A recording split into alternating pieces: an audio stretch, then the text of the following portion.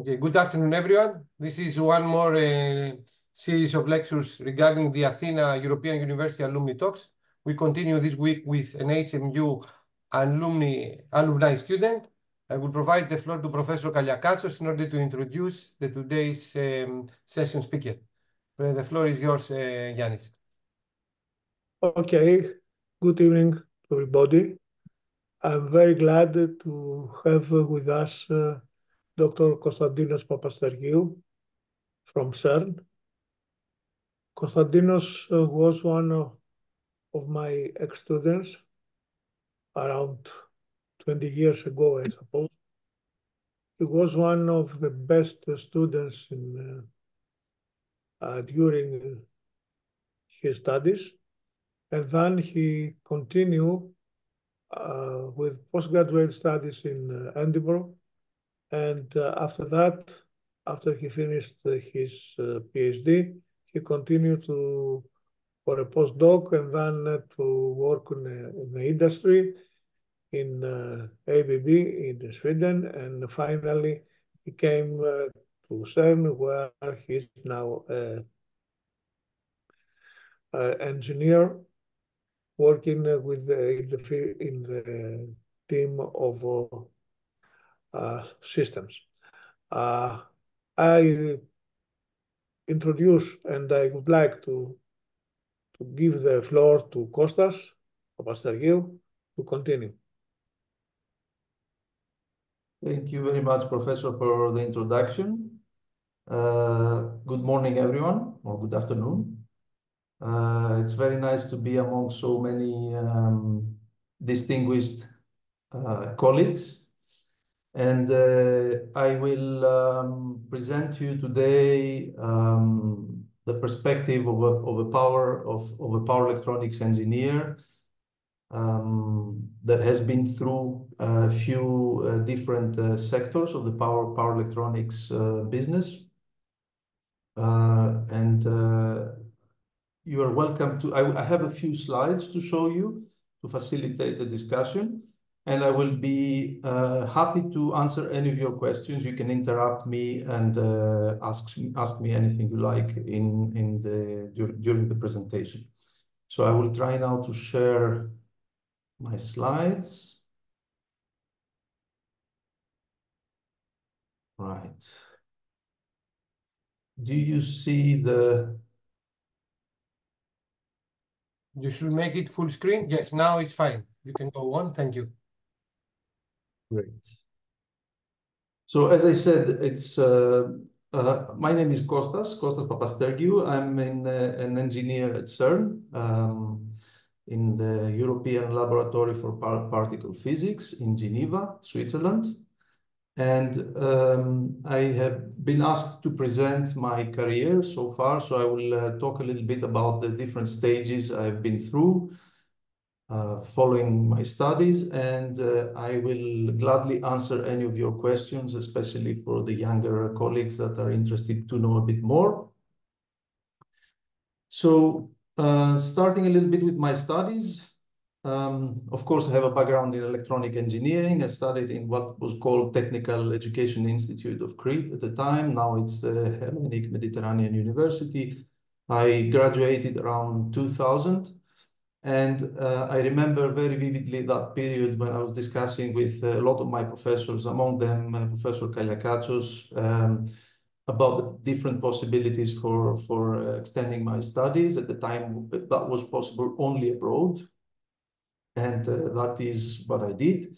So I had a couple of offers at the time, and I remember, into the office of Professor Kaliakatsos and asked him what his opinion would be. And one of them was the University of Edinburgh,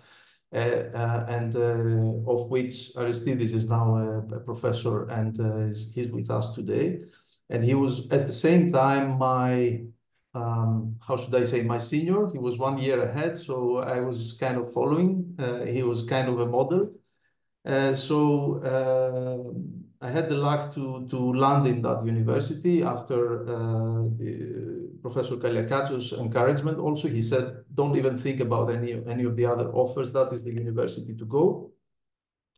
And that's where I went for what I started to be a master, actually, a master's program. And then 1 year into the master's program, my professor said, why don't you continue for a PhD? And so a year later, I switched into a PhD degree. That's nice that they have these kind of flexibilities in the universities in the UK. In Scotland, in particular, I want to say the system is very similar to the Greek one. The studies last for 4 years if you want a bachelor's, and then you can do an extra year to go into the master's degrees, very similar to the Greek Polytechnic University. And so what I did, I obtained a degree at that time. My thesis was on a contactless transfer of energy for radar application in the aerospace, not aerospace, airborne radar, so for fighter aircraft with BAE Systems in the UK. And then once I graduated there, I continued my studies with a small break that I will explain in a while, towards a postdoctoral research in the University of Nottingham, where I continued to work still in the aeronautics. And that time I worked on an environmental conditioning system, power supply, for an aircraft of Airbus, an all-electric aircraft. That was a European project at the time. While here I'm listing a few of my experience, or actually most of my experience. I started with my work experience with an internship in the National Telecom Organization, just like most of us that graduated from the Hellenic Mediterranean University. And then I continued, I stayed for 1 year at the Greek Hellenic Mediterranean University, where I worked as a teaching fellow, teaching assistant in the laboratory with Professor Bakatsakis, with various professors in the department. At that time, I was applying for continuing my studies, and I got the offer to continue my studies. So then I left and went to the UK. After my PhD, I worked for about 2 years on a startup that we started with a colleague following graduation from the PhD. Started this company called Turnstone Devices. I will say a few words right after. And I also started a second startup because at the time I thought that that's the way to succeed. You may starting lots of companies and making lots of money. I thought that was that simple, and had a lot of dreams, of course. So second startup, Mediterranean Host, both of them in Scotland. But soon after, I moved into the postdoctoral. And following the postdoctoral degree, I moved into Sweden, where I did work as a scientist in ABB Corporate Research. For those that are not aware, ABB is a company providing, supplying electrical systems from the smallest electrical component, like a switch in your house, all the way to large transmission systems. And I was in the corporate research department, which is the department that looks into future technologies. We were not making products, we were looking for what will be the technologies of the future, like 10 or 15 years ahead. And it was one of probably the most interesting experience I had so far. And since 2012, I'm with the CERN in Geneva. Just one very short comment about the failures. Important to try and to fail, I suppose, just like everybody says these days. I failed 2 times in 2 years, which was probably a little bit too much. But the first one was with Turnstone Devices. That was a company that had as a mission to do engineering of wind turbine electronics, onboard electronics. At the time, we had the chance to work with a company in the wind, a small company in the wind energy sector that was locally there in Edinburgh. So we got our first contract with them. We worked with them for about 1.5 years, and then we realized that it's super difficult to do this job because you have to invest a lot of your time in hunting for the next contract. It's not about doing the engineering work. It's more about looking for what will be the next contract and the next contract so that you can develop your business. The second business we started a little bit 1 year later was the myth trips that I started with another colleague who is a professor in the University of Edinburgh as well. And our objective there, our mission was to simplify access to accommodation booking, in particular for Greece. We realized in Greece there are all these rooms to let that are not accessible through the internet.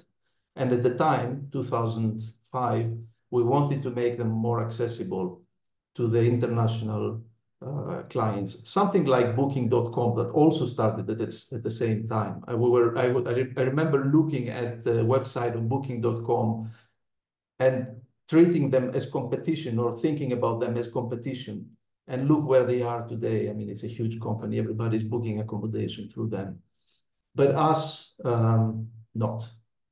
So the lessons learned from the first company, I would say doing business is much more than having a good technical, is not much more than just about having good technical training.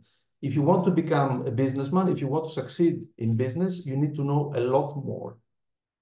Just to give a few examples, you need to know the market rules. We were operating in the Scottish market primarily. So we needed to know how does it work, how to network with companies, how to meet companies, how to get funding from the government and all of this. You need to know the local rules. You need to know accounting.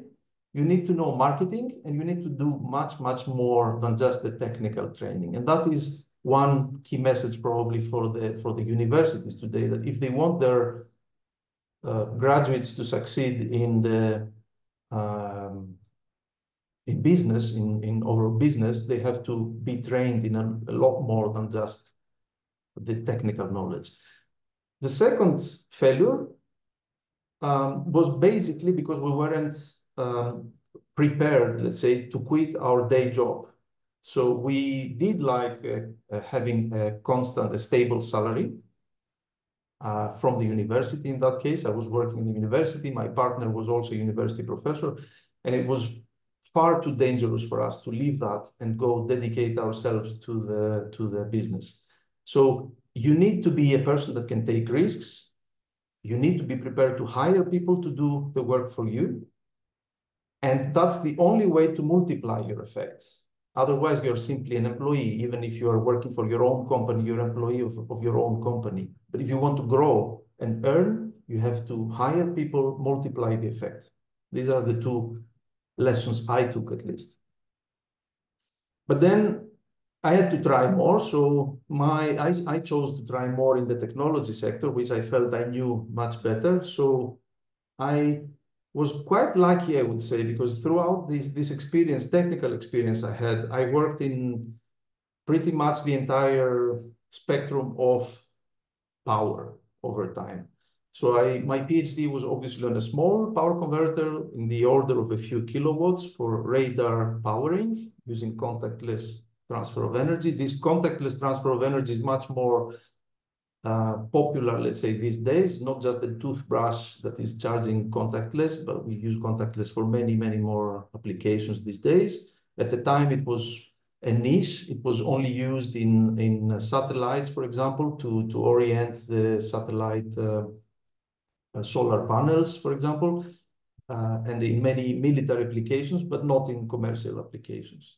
Well, later I moved into different sectors. I worked, my first objective in ABB corporate research was to do the market watch for what was starting at the time. It was 2012, 2009, approximately. And the electric vehicle sector was appearing with a few companies that did the first steps. And so ABB asked me to do the technology watch for the entire world, which meant I traveled, I went to conferences, I went to China, for example. China was already 2-3 years ahead of us. I mean, I visited, they had the Olympic village at the time that was entirely served by electric buses. So I went there, I visited the charging stations, I did some analysis, and I came back to report, let's say. So I worked on electric vehicles. And then I worked on the flagship product of ABB, which is HVDC. HVDC is high voltage DC, which is used to link to distant places, production with a consumption side, let's say. So links that transfer in the order of gigawatts of energy. So, but the most interesting for me as an engineer, I would say, what I mostly consider that I earned from this experience was the ability to invent new things. And this is also what I enjoyed because of my personality. Not everybody enjoys this, but I liked very much to create new things. And what I consider myself very lucky to have done is these inventions, of which I have done several. Here you can see, for example, 2 of our patents, world patents that have been submitted while I was in ABB. And both of them are now used for ABB products. So I think there is no bigger pride that an engineer can take than seeing your ideas being materialized, implemented in actual products of a company. So that marked the end of an era. So 2012, I took the decision, Sweden is too cold, I have to go to a warmer place. And that was the second time I took this decision, because the first was while I was in Edinburgh. So I moved with my family. I forgot to say I'm married and I have 3 kids here in Geneva. So we moved with my family to Geneva, where I took a place in CERN, the the center laboratory for particle physics. In case you don't know, what we do is we are making big instruments for scientific studies. So we're constructing and running particle accelerators.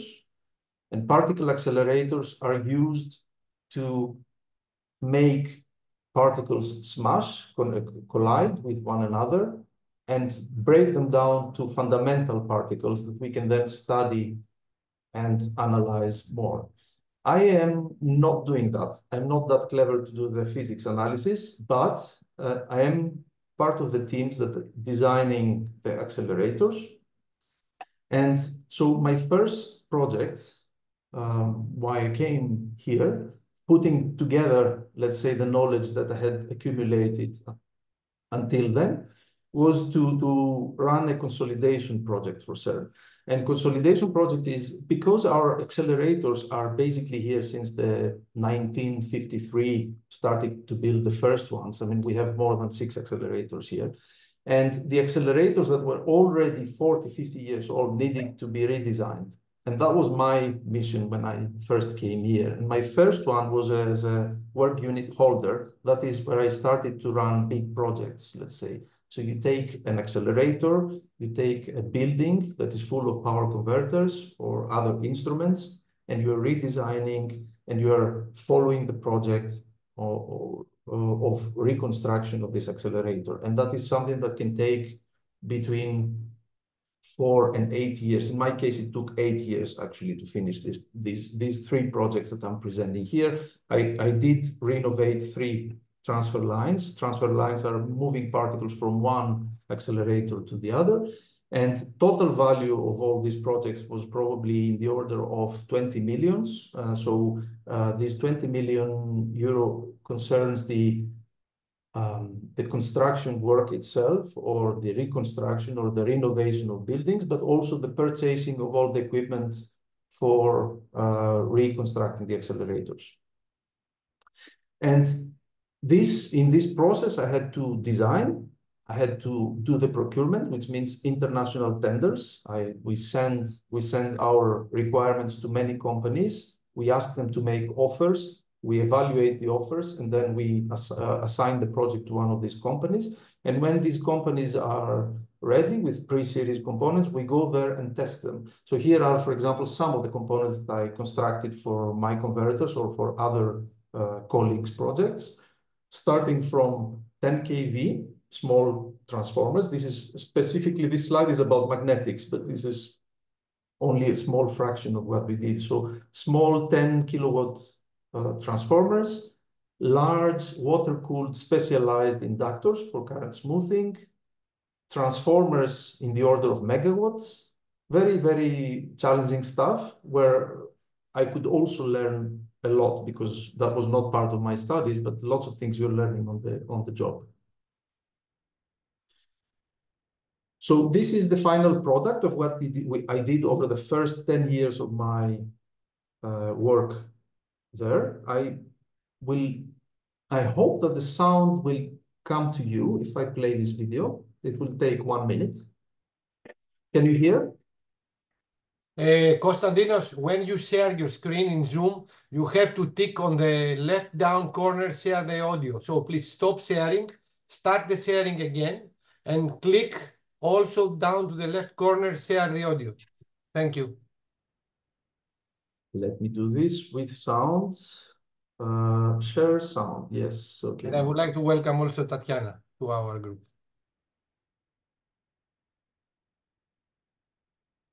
Is it full screen for you? Yes, sir. Go ahead, play.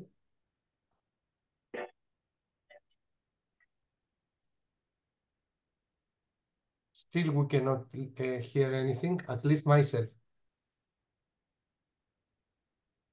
No one can hear? What is wrong? Let me try one last thing, and if it doesn't work, I might play it without sound. I mean, anyway, the sound is simply music, right? So it's not, you're not losing anything. I'm gonna explain you. Share sound. Okay, so let's try one more time. Share.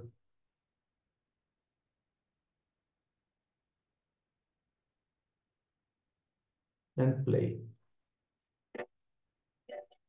Well, in case you don't hear, this is Sirius, a power converter for particle accelerators. What you see here is many cabinets, one next to the other.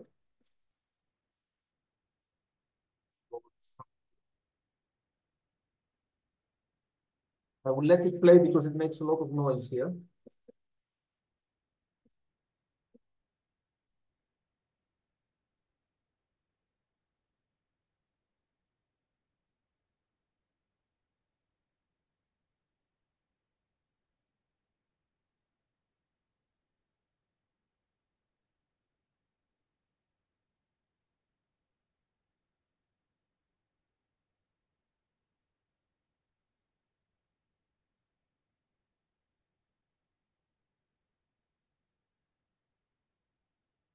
Right. So that is about the Sirius power converter. It's a power converter that we designed here and we purchased we do not manufacture here, we buy abroad. Can you hear me? Yes? Okay. Yes, very well. Okay, good. It's a power converter. Actually, you now saw many cabinets, one next to each other, but a converter can be made of 2 cabinets up to 7 cabinets. Sorry. So there are so many of them installed now here at CERN that it takes about 20 minutes to walk past all of them. And this is the power converter. What is challenging about it, what is special about it, is because it's made for physics experiments. The whole idea about physics experiments, at CERN at least, is that it is reproducible. The experiment has to be reproducible exactly with the same conditions. So the challenge when making this converter is designing a power converter that is so stable that, to give you an idea, if we use for example, golf terms, the precision of this converter, the regulation precision of this converter is equivalent if you were shooting a golf ball and you hit an ace, so you hit directly in the hole from a 20-kilometer distance. That is the sort of precision it achieves. It's 5 ppm, 5 parts per million. So anyway, this was the project. So daily life of a power engineer here at CERN. you have to do a bit of everything, actually, because we are small teams and we take care of all aspects of power converters. So we start from the conception, we do the simulations with the computer, we do the design and the drawings. Of course, we have colleagues that specialize in mechanical engineering, in technicians. We have every kind of engineer here. And then, of course, lots of measurements, validation. We do a lot of troubleshooting exercises. So we are on call. For example, myself, I'm on call 4 weeks per year, 24 hours available, 7 days a week. In case of a problem in the accelerator, I will take my car and come fix it. And then we do, of course, the projects, and the projects are, of course, management of teams, international tenders, traveling to industry, validating, verifying, stakeholder relations, because we are in the middle between the physicists and the final product, let's say. So every pressure comes back to us, and lots of reporting. And the fun thing is that you can sometimes go to a conference or work with nice colleagues in academia. Like I work, for example, on a PhD project with Yorgos and Yannis. And of course, to supervise, locally also PhD students and colleagues. But the message I want to leave you with is never give up. And one of the things I wanted to say is I'm an enthusiast about science history. We had a class about science history also at CERN, at HMU. I do not recall the name of the professor, but it was a very interesting one. And history of science I always found fascinating. So when I have free time, I'm digging into the archives of CERN. And I recently found a document, a letter from the Director General, that was saying, we decided we do not want Van der Meer for our Linac division. Van der Meer was an applicant at the time. I don't know how familiar you are with his name. He's an engineer. Van der Meer is a Dutch engineer. And the Director General was saying at the time, we don't want this guy. He's not good for this division. And this guy, 1984, was the Nobel laureate in physics with CERN. Thankfully, finally, he was with CERN because he invented a method that was called stochastic pooling that led to the discovery of the W and Z bosons. And that was the first Nobel that was assigned to a physicist from CERN. So everybody makes mistakes. And just because you got a rejection somewhere, it doesn't mean that you cannot make it. Van der Meer made it. Everybody can make it, I believe. So with this, I would like to end my presentation. Feel free to connect with me on LinkedIn if you would like to. And I'd be happy to answer any of your questions. Thank you very much, Konstantinos, for this excellent first part presentation. I would like to open the floor for questions. I will provide the floor to Aristides. Professor Kyprakis, please introduce yourself very fast, even though that you were the previous speaker within the series of talks for the rest of the participants. Thank you. The floor is yours, Aristides. Hi, everyone. I'm Aristides Kyprakis. I'm a almost classmate of Kostas. I think I was a year senior to him. What a year, I will say. Sorry? What a year. Yeah, that was good Vedema. Yeah. Good year for the school. I just wanted to remind him the name of the professor. I think it was Professor Trimandili who was teaching us history of engineering. You're right. And her daughter was studying in Edinburgh just before us, I believe. Good point. Yes, right? That's true. True. Yes. Yeah. Just that. I mean, I'm very happy to see you again, Kostas, and see your work. So yeah, that was all I wanted to say for now. Thank you very much. I saw your work a couple of weeks ago during your initiation presentation. I was there. Did you watch the inaugural? Yes, of course, I was there. Good. Excellent. Reconnect. So the floor is to the audience. Please, Konstantinos, since we are a lot of Konstantinos, the speaker, Papastergiou, to stop sharing your screen And I would like to open the floor for reflections or questions. I have a couple of them.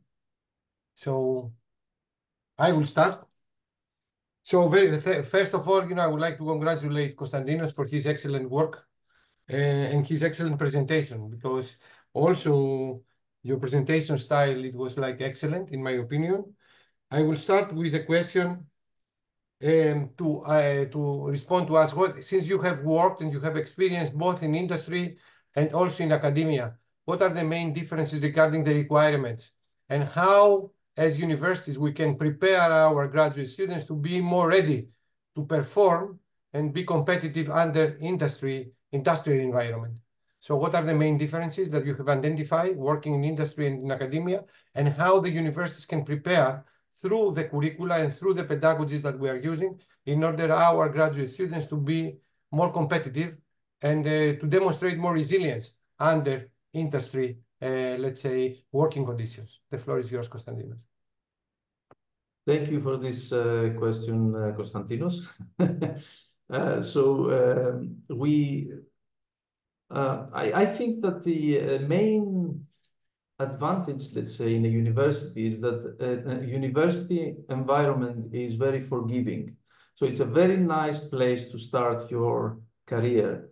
It's a very nice place to test ideas, to fail if you want, to make research papers, try things, and still not really have big consequences. At the same time, I wanted to mention here that it's very, very important for students to not consider the university as a transition simply to the professional field, but to use the time in university to live as many experiences as they can and mix as much as they can. So what I encourage everybody is to go to other universities, is to go to companies to do like summer work. It's very important. You cannot imagine how much it is important for your future career.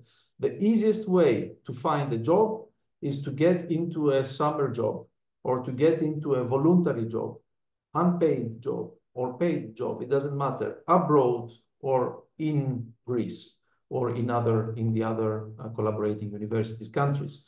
So, and why is that? Because everybody would like to try you and to test you as a student, because they don't take a big risk. They will hire you for a month or 2 months. They will pay you not so expensive, and you have a chance to show how good you are. And if it doesn't work, it doesn't matter. The next one might work. But when you graduate to get your first job, it's a big liability for industry to hire you. So if it doesn't work, they are in trouble. So that's why they prefer to hire people that they have seen in a summer job or in an internship, somebody that they know, because the risk they're taking is less. So if I can give an advice, is try and do some things while you are students. It's a very enriching process. And that partly answers also the differences between universities and companies, I think. So in a company, when you are there, they are expecting you to deliver something, a product that will contribute to the company's finances. So it's not as forgiving as a university can be. But at the same time, it's also very dynamic. So depending on your character, you can probably choose what you like most. For example, I found very, very enriching the competition, competition between companies. I was in a field in DC, high voltage DC transmission, where I would know my direct competitors because they were other scientists from the other side. They would be publishing sometimes in papers, but mostly patent applications. And when I was reading a patent application from a competitor, it was a very exciting time for me, because I would like to think and understand how they're thinking. Why are they thinking in a different way? What is it that made them think that way and patent this idea? And this, for me, was a fascinating thing that you cannot, unfortunately, do in university, not in the same way. It's not so competitive. It's less, when you're writing papers and you're trying to publish your research, is a little bit less competitive than that naturally. So if you like competition, it works better in a company. But other than that, I think there are no significant differences, let's say. It's the amount of challenge maybe, or the dynamism, and the comfort that you might have. Thank you, Konstantinos, for a very complete answer. I will continue with my second one. You can interrupt me whenever you have a question, raise your virtual hand, and then I will stop. For the moment, I will continue, okay? So the second question that I have from you, Konstantinos, I think somehow you have responded to this question of mine that always I'm asking the people, and you demonstrated very clearly. And you mentioned do not afraid to fail. And I totally agree with you, because failure is the start of the winning. Either we are talking about sports, football, basketball, or we are talking about professional development and studies. I would like to ask you and make us more clear, or at least how did you leverage these failures for your future successes? So what did you use from the failures, from these hard, let's say, feelings that we have at the beginning of failure? How did you rebound, let's say? Yes, I was in a kind of comfortable situation, in fact, because I had a job while I was trying other things, and so it wasn't so much of a disaster when I failed in the companies, let's say. It was indeed, I had talked about my companies, or my what I was trying to do. I had talked about it with my family, with friends, and I knew in their eyes I'm gonna be a failure in a way, because I didn't manage to make this company work. But the bottom line is, to answer your question, is that I think that what is the most important is that you understand better yourself, what you like and what you don't like doing. Myself, I knew I didn't like to hunt for contracts. I didn't like to do this part of marketing, trying to sell my capabilities, and trying to get new contracts for my business. This was not what interested me. What interested me more was the innovation part. So what I would say, this failure made me understand what I don't like doing and what I'm not good at doing, if you wish.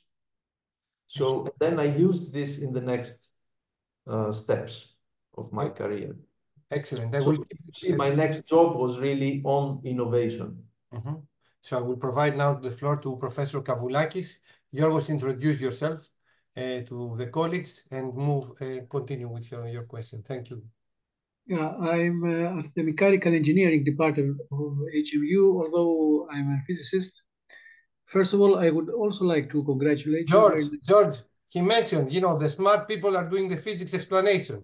So you are from the smart part point of view. He mentioned Konstantinos at the beginning.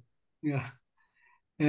I would like to ask you, what is the next big goal of CERN? As far as I know, it was shut down for quite some time, right? So what is going on there? I'm not in high energy physics, so I'm curious to see what is going on there.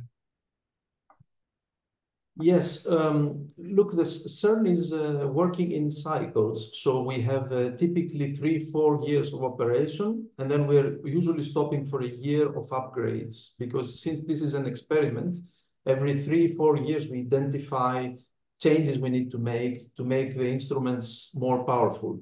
So we actually came out of a period of 4 months of short stop, because we always stop during Christmas to save energy. This is the main reason, because energy is more expensive during Christmas.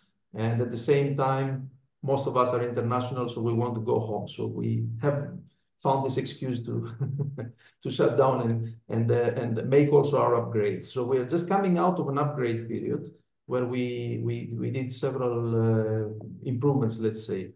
The next big goal for the instrument, what we call the LHC. I don't know if you're familiar with it. The LHC is the biggest accelerator at CERN, is the 27-kilometer long tunnel that has two vacuum pipes in it. And the two vacuum pipes have opposite traveling beams, particle beams, protons. So at some points, 4 points around these rings, we make these protons collide, And where they collide, the energy is so high that we actually replicate to a certain point conditions of the Big Bang, just after the Big Bang, a few minutes, 10 minutes after the Big Bang. Mm-hmm. So by doing so, they were able to discover the Higgs boson in 2012. It was the year when I arrived. They announced the discovery of Higgs boson, and that partially explained the gravitational field and the gravitational forces between particles. And now the next big challenge is to understand the dark matter and dark energy. This is the first one. So what is dark matter? What is dark energy? Well, the mathematicians that study the universe, the cosmos, they say that if they take into account the weight of the planets and the position of the planets in the universe, that's not enough to explain why they stay where they are. Yeah. That means there must be gravitational force that comes from something else. And since we don't see this something else, we call this dark matter. But because we don't see it, we don't know where it is, we don't know what it is. So one of the big challenges now is to discover the dark matter, dark energy. Therefore, we are starting also a new experiment, which is called SEEP, which will focus on this one. And the second thing we're trying to understand, which is also a fundamental problem for us, is why do we have the asymmetry between matter and antimatter? So you know that at some point in time, matter dominated. So everything we have around us is matter. But we are able to produce antimatter. In fact, one of the pioneers of antimatter was Ypsilantis, was a physicist who actually made the first discoveries on antimatter. Just here, actually, the street that is opposite my office is called Ypsilantis Street. It's the Greek guy that discovered matter. And so the fundamental question is, why did antimatter vanished, disappeared, and where did it go? And why does our universe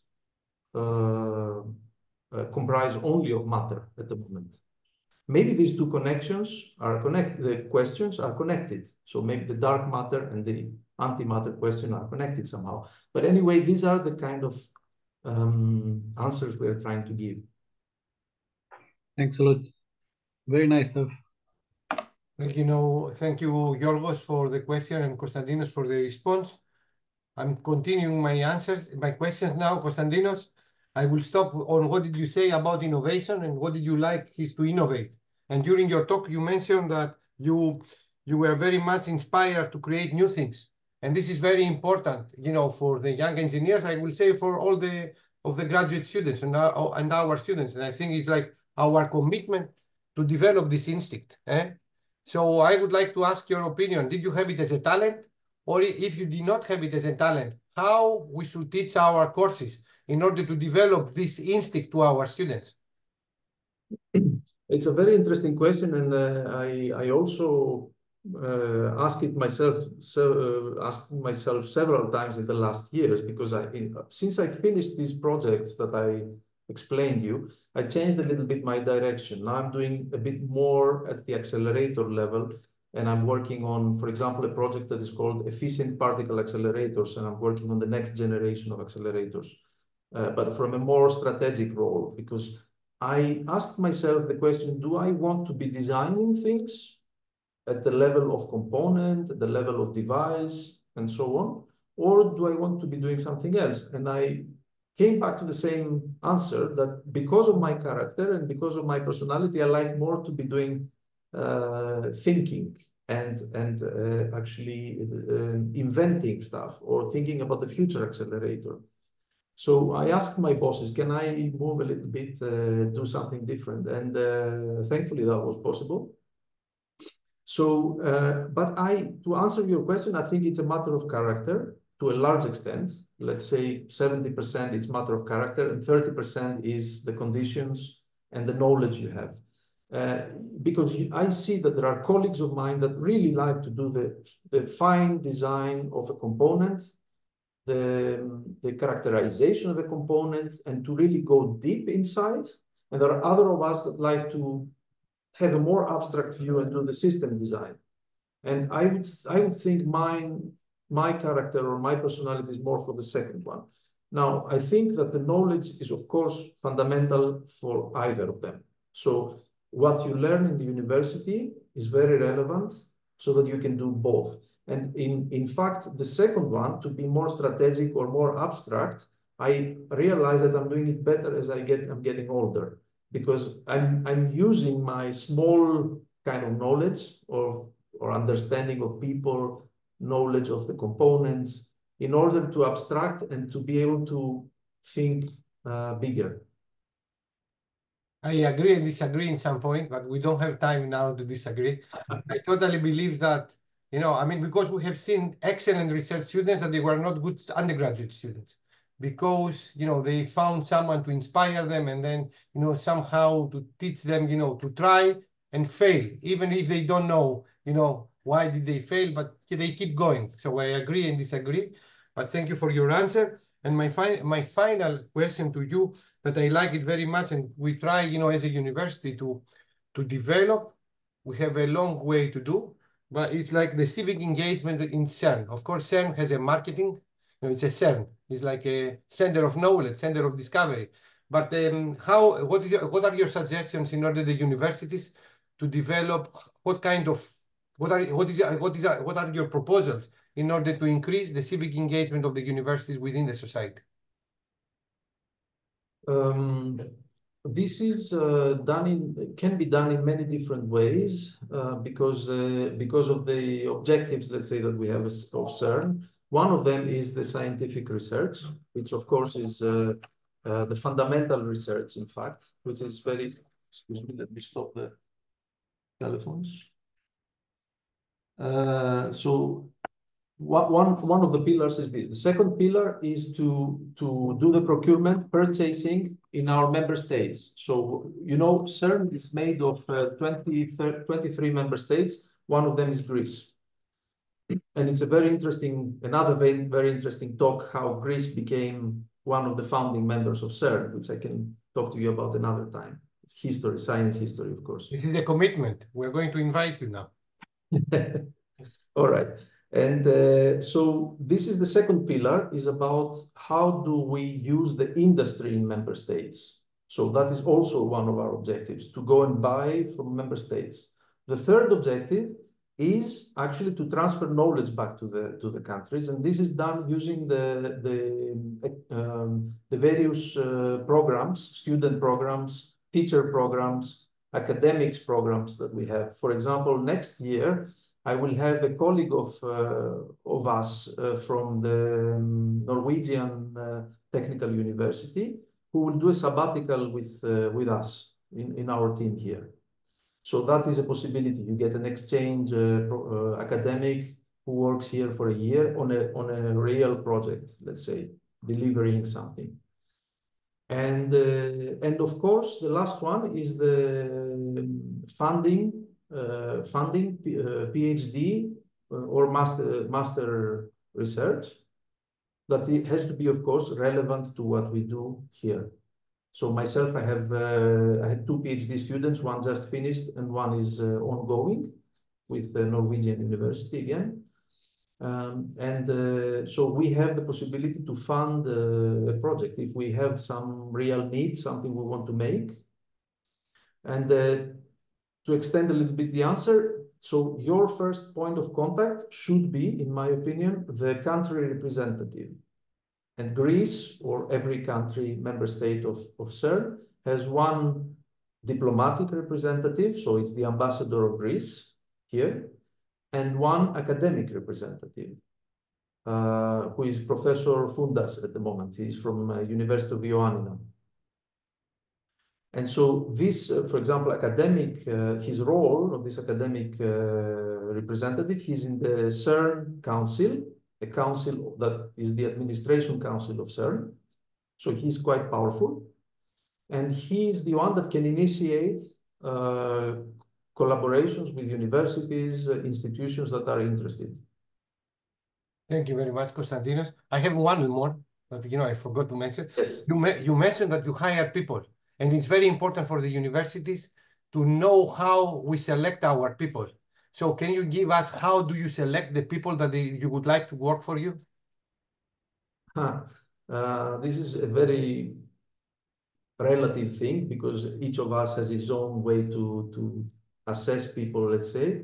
But Konstantinos, I'm asking because you have worked for the private. In the private, if you select the wrong people, it's a disaster of the company. Yeah. I think that the same way we should think as a universities. So I would like your opinion on this.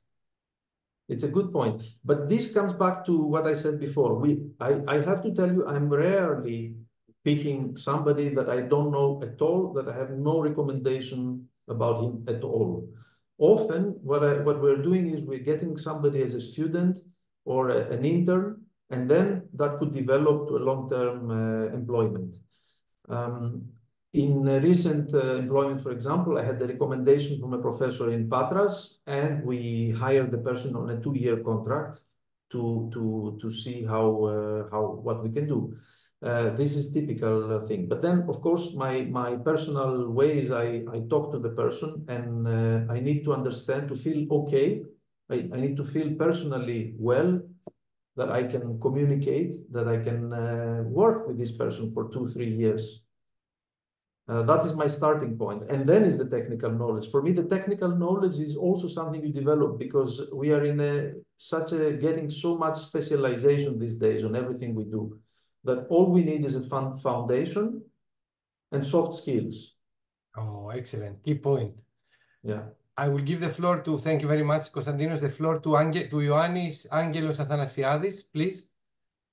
I'm Ioannis Angelos Athanasiadis. I'm an undergraduate student in the Department of Electronic Engineering at Hellenic Mediterranean University.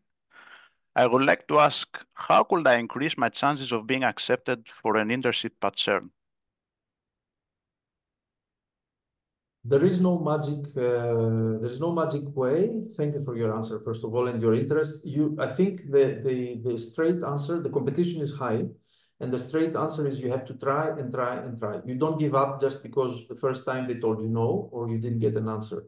So this is the first thing. You are applying consistently on every round. This can happen 2-3 times a year, I believe.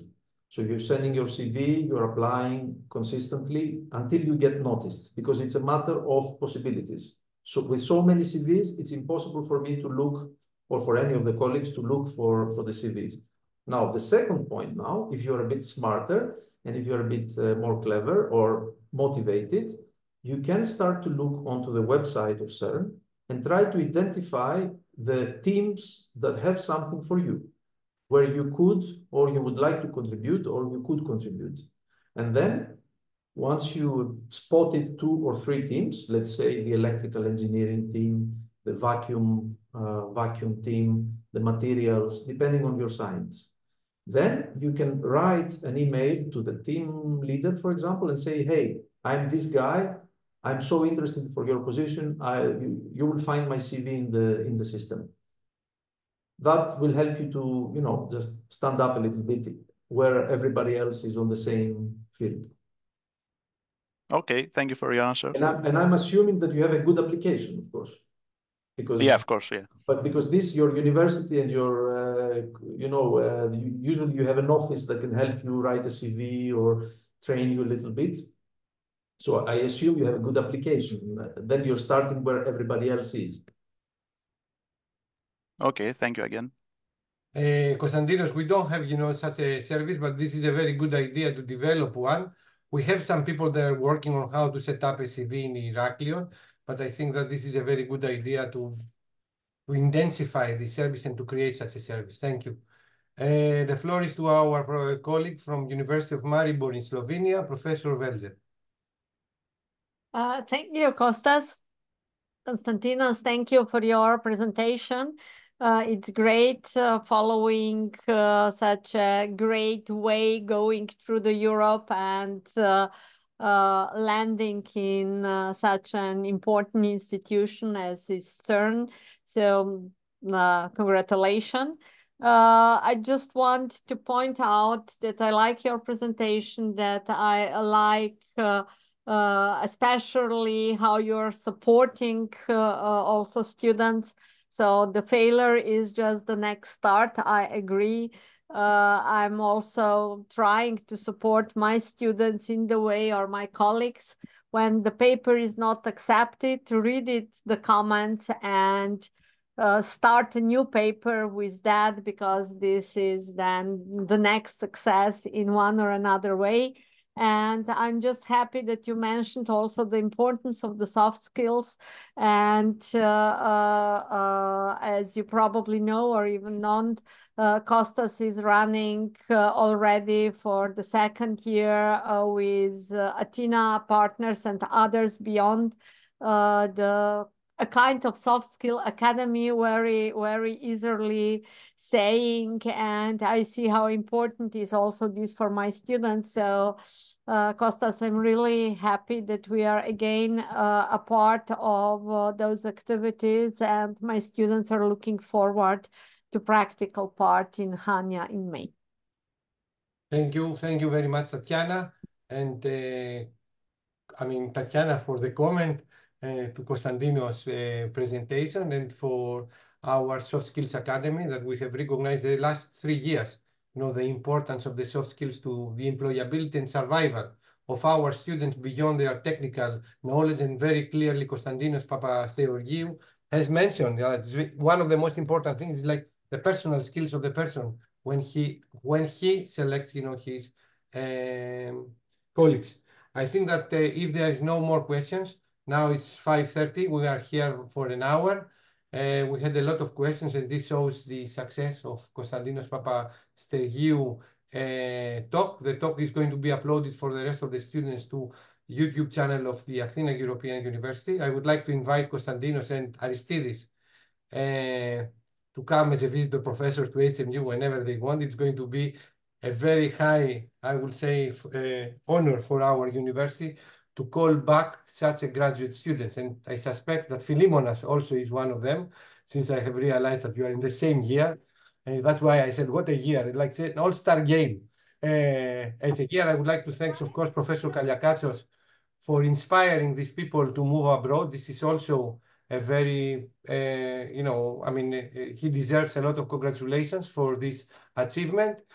And also, I would like to ask your permission, Konstantinos and Aristides, since we have a lot of presentations on abroad, and we would like to brand our university, to use your names and your profile as good examples of our graduate students. A lot of universities, they are using their graduate students. In Harvard, they used to say, it's not Harvard, it's the graduate students of Harvard that makes Harvard. Of course, we are HMU, but I think that we have graduates at the level of Harvard, looking the profile and the achievements of Aristides and Konstantinos. So I'm not asking, I'm just from a polite, perspective, I'm going to use you, to leverage you, not use you. And I would like to thank all of you for your participation. And we are looking. Just one more thing, if I may say, it might be interesting for your graduates. First of all, thank you for every nice word that you said. I'm not sure we deserve all of it, but anyway, it's very nice to hear. What do you deserve or what you do not deserve is the others that they judge, not ourselves, Konstantinos, no? Very nice. But also, I would like to say that I have an opening position that's opening right now, I believe one of these days, on artificial intelligence, machine learning, which might not be directly electronics related, but it's for one of our projects that we are starting here. And in the next month, there will be also another position on accelerator electrical safety aspects. Send us these announcements in order to announce this to the whole university. Yes, the place to look for is careers.cern. So there's a website where you can find all these jobs. Excellent. And there you can find jobs for students, technical students at the end of their studies, PhD students, and then what we call graduates, so for the first years following graduation. And the jobs I'm talking about now are graduates, so it's a full-time job. Thank you. Thank you very much for this. We are going to check it and we're going to announce it at least, through our channels in HMU. Yannis, you would like to close the session? Kaliakatsos, the young player. Okay. I'm very, very proud that I had students like Aristides and Konstantinos Papastergiou. And there is also a honor for me that you accepted finally to give the floor to say to us their experience from their first step of studies till their final stage now. I hope that you continue to have a collaboration with our alumni, and maybe we'll have the opportunity to find other graduates from that period that really was the gold age of HMU. Thank you very much, Kostas. Yes, tell me. Please go on. Go on. I thought that you finished. No, it's okay. Thank you very much, Konstantinos Papastergiou. I don't accept, sorry, Professor, I don't accept that our age was a golden age of HMU. I'm sure that the golden age of HMU is coming. This is what I would like to say, to wish, that is coming. Yes. Thank you, Aristoteles. Thank you. This is what I would like to say.